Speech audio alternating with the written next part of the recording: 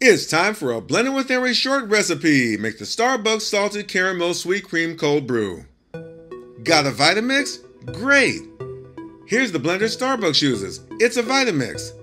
They use this Vitamix aerator they call the cold foam blender. The same Vitamix for home use is called the AER Disc Container. Now we've got the AER Disc Container and the Vitamix, let's get started. 2% milk, heavy cream, vanilla syrup, and 1/4 teaspoon of salt. Now this is going to be quick, you guys. We're on our way to make it look like this. Ramp up the speed to 5 and aerate for 40 seconds. Pour 1 tablespoon of vanilla syrup in your cup. Add ice. Use your favorite cold brew coffee and pour up almost all the way. Then pour up your salted sweet cream cold foam and garnish with caramel sauce. And there you go, the salted sweet cream cold brew CopyCat.